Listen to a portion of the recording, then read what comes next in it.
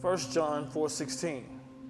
And so we know and rely on the love God has for us.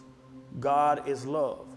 Whoever lives in love lives in God, and God in them. Verse 18. There is no fear in love, but perfect love drives out fear, because fear has to do with punishment. The one who fears is not made perfect in love. Verse 19. We love because he first loved us. Father God, we thank you for that precious love. We thank you, God, because you loved us, that we can love you, and not only love you, but love our family, our friends, and even strangers, God. We thank you, God, for the perfect love. We thank you for your son, Jesus, showing us the perfect love when he died on the cross.